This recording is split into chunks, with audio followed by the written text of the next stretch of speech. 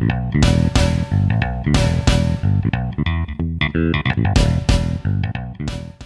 Dia Art Foundation opened Dia Beacon in 2003 to hold its collection of contemporary art.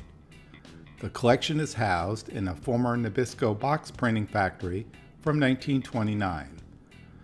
Open Office Architects collaborated with the artist Robert Irwin on the design. The forecourt and side yard have gardens designed by Irwin, with the former administration wing converted to a cafe, bookstore, and offices.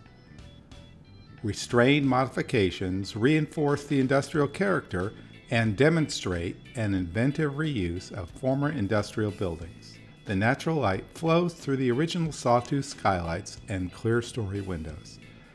This design is a new approach to museum design for large-scale exhibitions with expansive, flexible open spaces.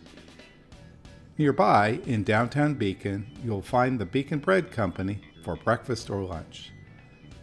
Take the trip to Beacon for a great experience with contemporary art.